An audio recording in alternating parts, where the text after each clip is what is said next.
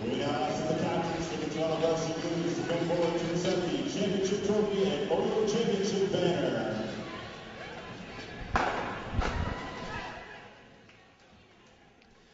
Now it will be the presentation of the championship trophy and the championship banner that the players will take back to U of T.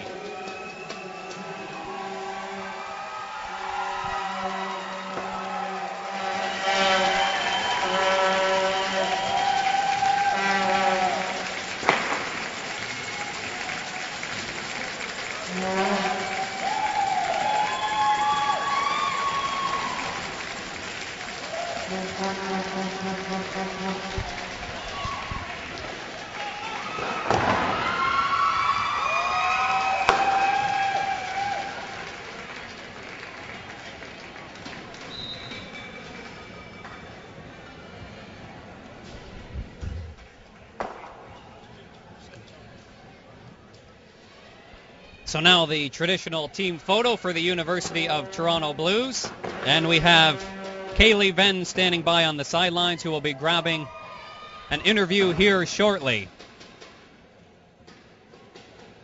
And she's going to get in the team photo as well. She's a former member of the University of Toronto Varsity Blues. And she played with many of the girls that are now champions today.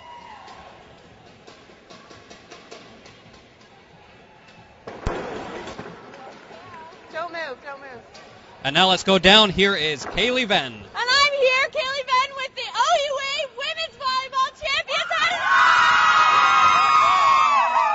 That was an incredible match. Total redemption from 2 years ago when the McMaster Marauders beat University of Toronto on their home court, and they've done it here. How does it feel?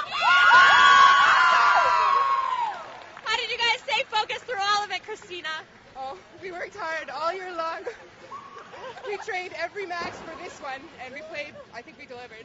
And player of the game, Rochelle Wood, veteran, doing teachers college and becoming a superstar volleyball player. How does this feel? How does it mean after 5 long years? 5 years, we deserve it. We deserve to be here. Everyone contributed. It's such a great feeling.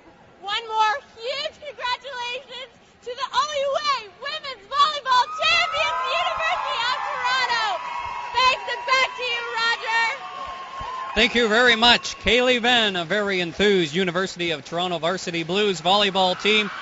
They are your gold medal champions, and they will now move on to the CIS Championship Tournament.